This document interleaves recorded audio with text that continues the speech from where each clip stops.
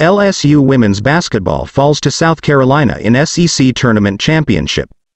In a game filled with intensity and physicality, the LSU women's basketball team fell short against South Carolina in the SEC Tournament Championship. Despite a valiant effort, LSU succumbed to South Carolina's relentless offense, losing 79-72.